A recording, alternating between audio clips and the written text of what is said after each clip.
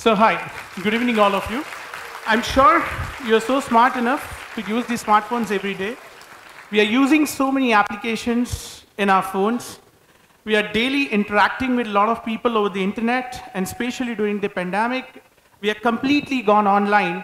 We started chatting with a lot of people, we started downloading a lot of things. We actually become technology advanced.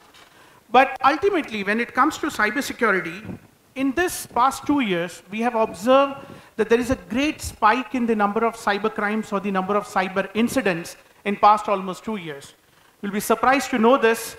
There has been 700% in the rise of cybercrime, and what number that you have been seeing on your screen is the number of accounts have been compromised in past almost 2 years of the time. And not only that, most of the websites that you have been using is now being hacked or now already hacked, and your data who are sitting over here are already available on the internet. I'll show you in the next 5 minutes that I'm 100% sure that out of almost 200 people who are sitting over here, 199 people's data are available on the internet. Your 2011's password also, your 2012's password also, 13's password, 14th password, and 21 password also are also available on the internet, because we are topping the list of the data breaches in India. And yes, if you are shocked, then this is a fact that we are actually in the top of the world where the number of data breaches are actually very high. And that's not me who is saying, that's the World Economic Forum report that is saying, because almost out of 3 websites in India, 2 websites are almost getting attacked. When startups are getting for funding or going for funding and getting funded, the second day they are being attacked, and almost all the data of that startups are being breached. When it comes to the BFSI sector, more than 290,000 incidences have been reported in past almost 2 years. If you talk about some of the unicorn startups, even this unicorn startups have been attacked in past almost 2 years. So what I'm trying to say by telling all this startups and data breaches which are happening in past almost 2 years, that your data and my data are already available on the internet. So let's check that whether you are already attacked or whether you are already compromised or not. So I just request anybody from the audience to please, give me their email ID so that I can check whether they are already attacked or not. And if you want to check whether you are already attacked or not, you can simply go to a website which is known as haveibeenpawned.com. Just to tell you one thing, whatever internet that we are using right now is just 4% of the total internet world or a digital space. The rest, 95% of the internet is a black world, which is known as a dark web and the deep web. So what people will do, that people will get into a website, download a data, go to dark web, deep web, sell your data, and make money out of it. And that's how the hacking world is actually growing and expanding day by day. So it is very easy for me to find out what is your email ID from your Facebook, from your LinkedIn, from your Yahoo, or anywhere on the internet. And finally, I can go to this website to check whether you're already attacked or not. And within 5 minutes, I'll come to know what is your password. May I have any brave volunteer from the audience, please? What's your email ID, ma'am? Let me check whether Rishita is attacked or not. Rishita, congratulations, you're already being pawned. And how you are attacked, because you registered on Big Basket, which is attacked in October 2020. You're also a very good user of a Domino's, which is attacked in April 2021. You are a Dubsmash user, you are Elanic user, IM user, Ixigo user, Zomato user, Zoomcar user, and all these websites are attacked. And just because of that, your password is available on the internet. Just to tell you, if you haven't changed your password after October 2021, because that was the last hack, then first you go and change your password.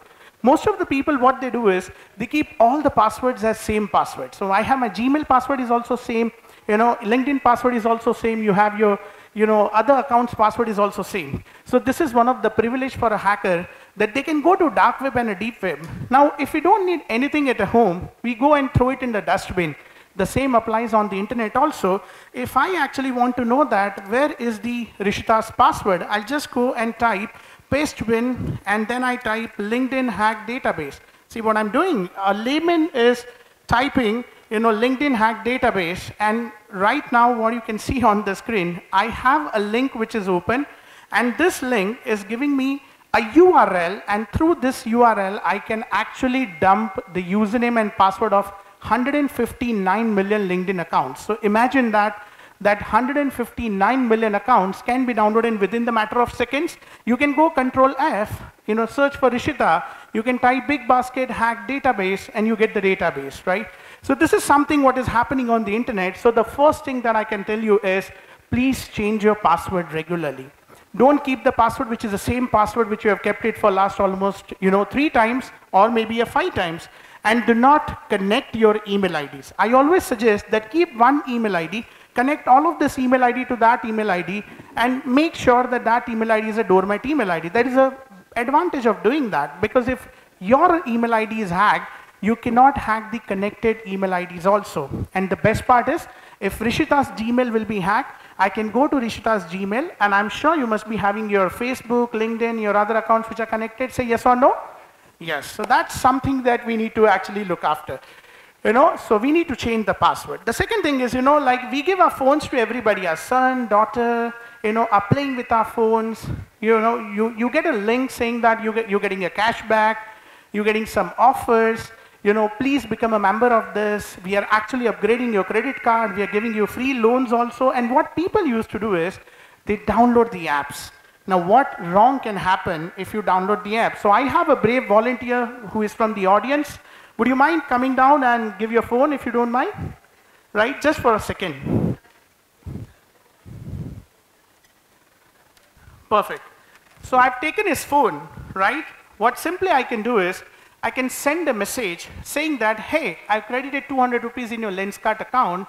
Do one thing, click on this link and avail the discount. When the person is going to click on this link and going to avail the discount, a very simple way what I'm going to do is, I'm going to install my application into his phone, and that application is going to have a malware embedded into it.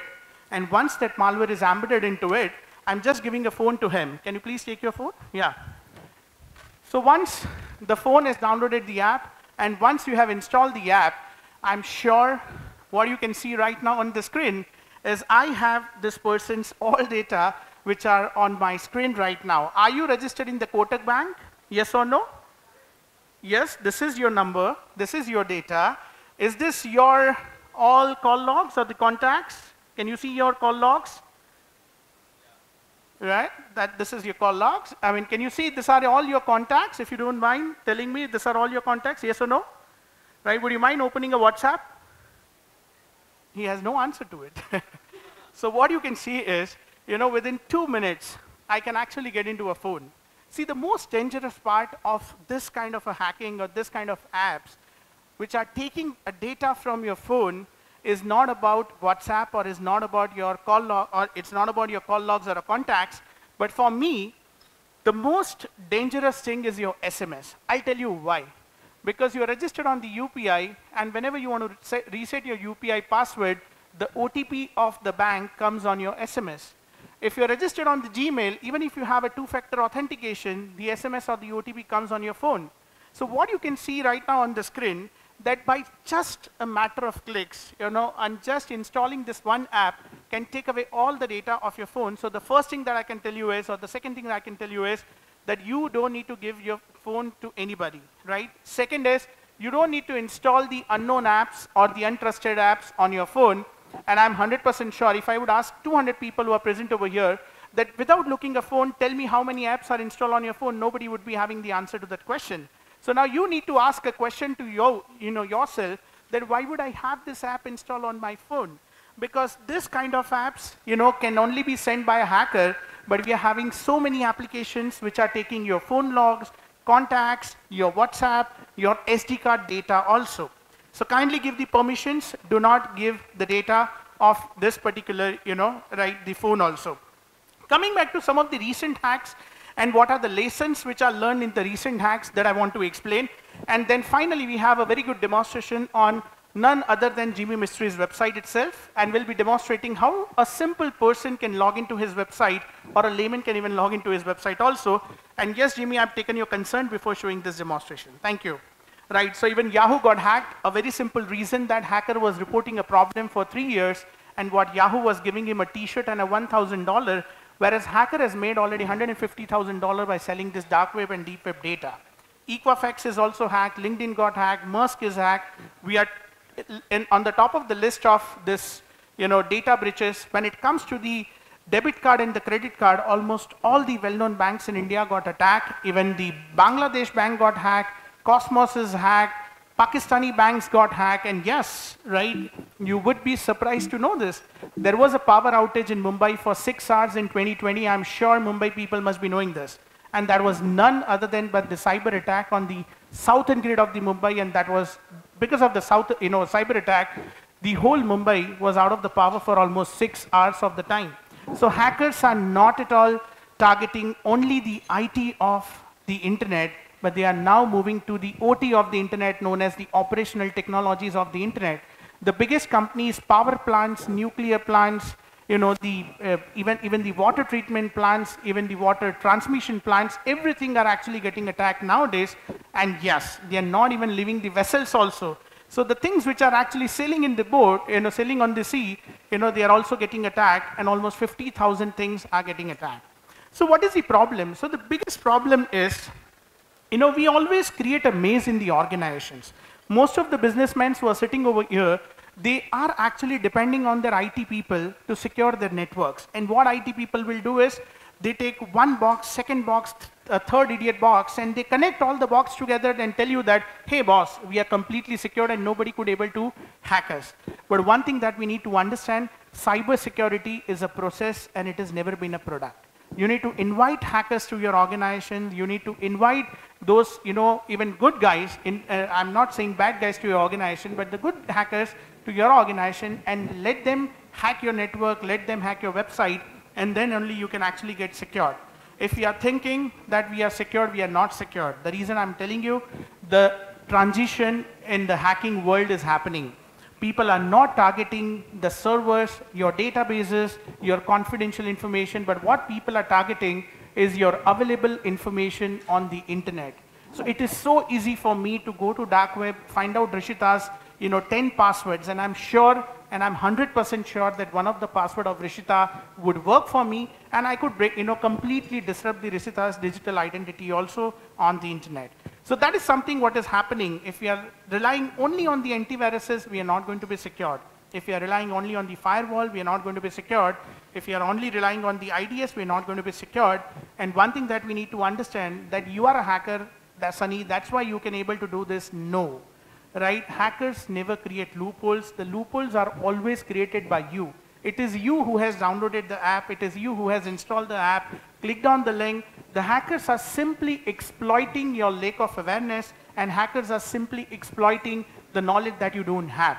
So one thing that we need to ensure, the weakest link in the cybersecurity is a human. We need to get aware. We need to participate into the awareness sessions to ensure that we are safe, and if we are safe, our organization is also going to be safe. So that is something that I want to demonstrate, and just to tell you, I've taken a consent from Jimmy Mistry, and I was running a very simple tool which can be downloaded in the matter of seconds. I've downloaded the tool, I entered the Jimmy Mistry's website, but the developer has committed some few of the mistake.